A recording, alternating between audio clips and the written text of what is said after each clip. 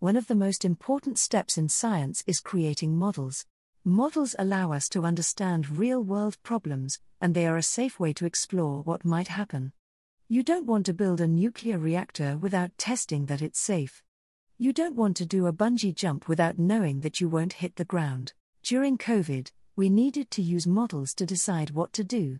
Models are very important in making policy decisions. And using models during COVID was important because we didn't have that much information.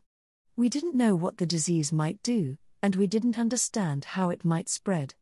Using models allows you to save money, and it allows you to make decisions quickly when you have limited amounts of information.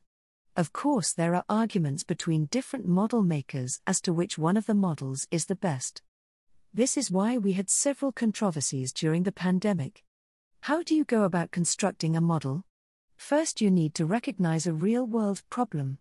This could be how does the disease spread or what is the mortality rate? What you could do is build a mathematical or statistical model, either through using equations or simulations, which capture the things you think happen. For example, in COVID, we wanted to understand whether it was a droplet infection or airborne. What you can do is build models based on the two different assumptions and see how it spreads in the two different models. What you would do is use those models to make a prediction about what you would expect to see.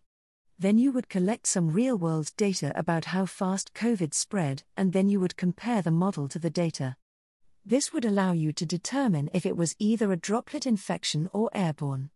Because the models give you different sets of results that you can compare to reality. If you build a model, collect some data and you find that the data doesn't fit the model, then your model is wrong. This was something that Richard Feynman stressed as important. Some scientists collect the real-world data, see that it doesn't fit with their model, and decide that they must have made some error in collecting the data and that the data is wrong. Instead, they should be thinking it's the model that needs to be improved and changed and not the data.